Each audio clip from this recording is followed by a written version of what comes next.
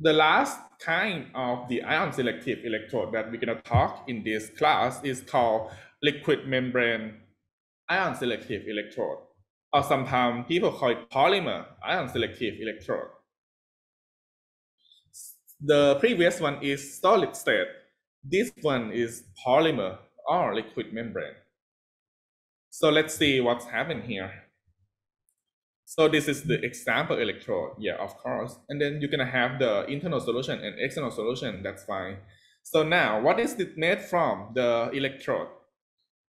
So I think you see about 3 things here. The most important thing is that this is the polymer or some kind of film or some kind of stable membrane in order to put something into it. So what are those somethings? The first thing that you need is L. You can see this is there's a lot of L. What does L stand for? So L stands for ionophore, which selectively binds with your analyte ion. For example, if you want to measure the cation C plus here, your cation C, then you need the ionophore L that can selectively bind with the C plus.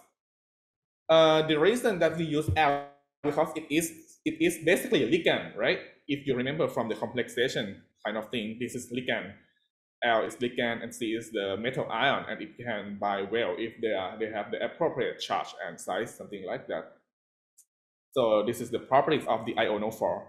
You can think of the ionophore as the glass membrane structure for pH measurement or the vacancy site in the solid state. So this can work similarly. So you have some ligand which can selectively bind with your analyte ion. So this is L. So now, so you can see here that you have some LC plus, which is the binding between your ligand or ionophore and your C plus, which is your analyte ion. Another thing that you need in the selective membrane here is R. R here stands for hydrophobic ion exchanger. Hydrophobic ion exchanger. First, why is it hydrophobic? Because you need to put it in the polymer, and if it's hydrophilic, then it may be soluble, it may be dissolved from the membrane, right? So you don't have the stability. So the R has to be hydrophobic. But what is the actual role of R? So you can see here that the C plus, which is the analyte ion, has the charge, right? And if you have a lot of C plus here, you're gonna have a lot of positive charge in the structure, and you're gonna generate the imbalance in the charge. And of course, if the charge is imbalanced, then the binding event or the binding between the C plus and L is not gonna happen. So you need something to balance the charge. And here, the R is the ion exchanger to balance the charge. You can think about this as the salt bridge in the galvanic cell. This is a little bit similar, not too much similar, but a little bit similar. The salt bridge in the galvanic cell, you need it to balance the charge. So here, the ion exchanger R, you need it to balance the charge as well, the charge from the binding with another ion. And then your polymer can be maybe PVC, maybe some rubber, maybe some silicone, depending on your design.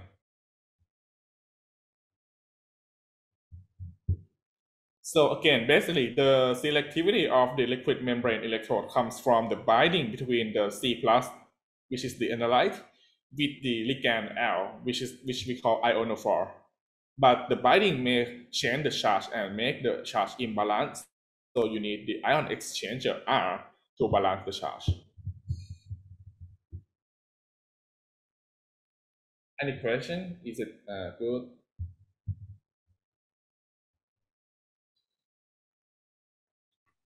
Can you please explain why R again has to be hydrophobic? So we usually use this type of electrode in the aqueous solution, and if it's hydrophilic, then it can come out from the membrane, right? It can come out from the membrane, and you're gonna lose it. So it needs to be hydrophobic in order to keep it in that membrane. You can see that most of the membrane, the polymer here is kind of organic and hydrophobic. Oh, So you so need to keep it in the membrane. this electrode also, we keep it in the aqueous storage? Depends. Depends. So, but mostly yes. Okay. Okay. Thank Yep. you.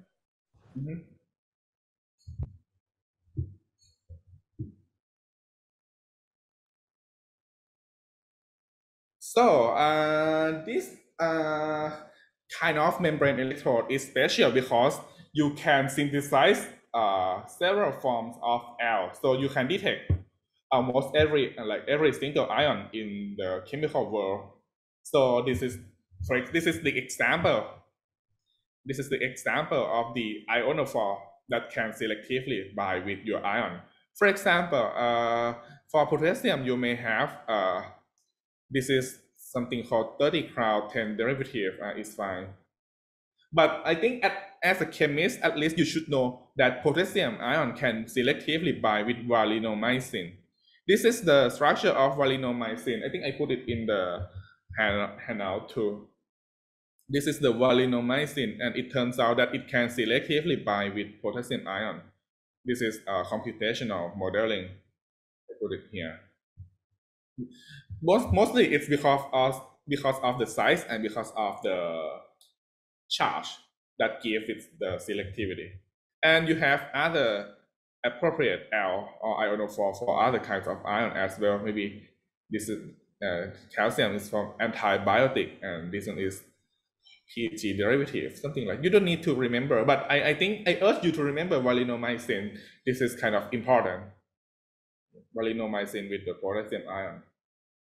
And you can do this with negative ion or anion as well. The example I give last slide is the positive ion, right? The C plus, but you can do with C minus as well, the negative charge, like chloride, bromide, iodide. You have a lot of things here, or thiocyanate. So basically you can synthesize the L for almost every single ion, and this is still the active research field in electrochemistry when people want to fabricate the best polymer ion selective electrode for to detect the ion. For example, this one is actually from 2013. If I don't know if you are familiar with some of the name here. So this is from our department. We have Ajan Thirayut, Ajan Walapal, Ajan Thawatchai. So they synthesize the ligand to bind with silver ion to detect the silver ion in the solution. And like they synthesize a lot of structure and found like maybe I don't remember, maybe L1 is the best one, something like that. But this is just to give you an example of how the research was going on or have been going on in terms of the potentiometry. So let's do some example just to review you the concept of the membrane potential. So for the calcium selective electrode, they usually use the ligand called didecyl phosphate. So this is the structure of the didecyl phosphate.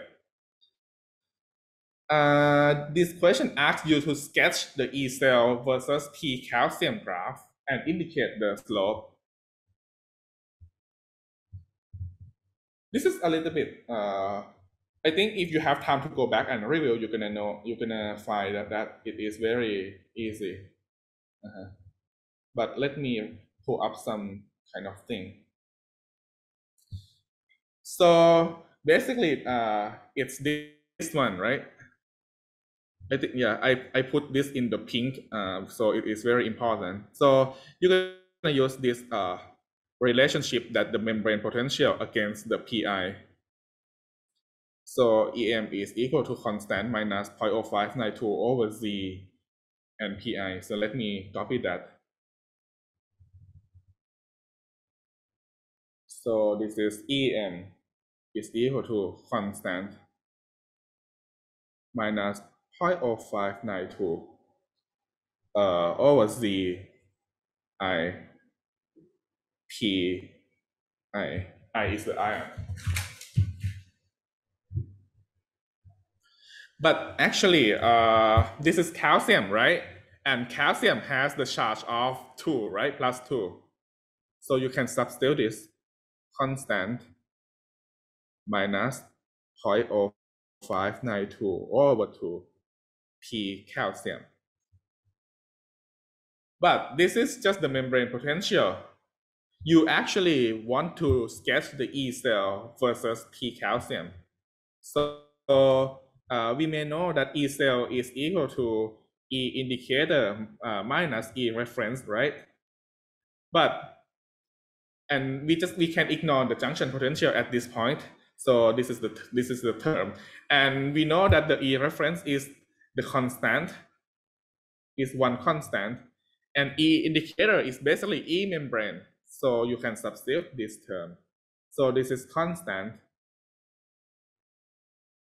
minus 0.0592 over 2 P calcium, and minus with another constant. So you basically get the new constant, but I'm just gonna put constant minus 0.0592 over 2 P calcium. So this is the final equation, and you can plot between E cell and P calcium. The slope is something that is multiplied to the P calcium, right? Which is minus 0.0592 over 2. So this is going to be negative slope, and the slope is 0.0592 over 2 volts per decade. So that's it. You can do it as the millivolt, and you put the things. So it's going to be 29.6, I believe, millivolt per decade.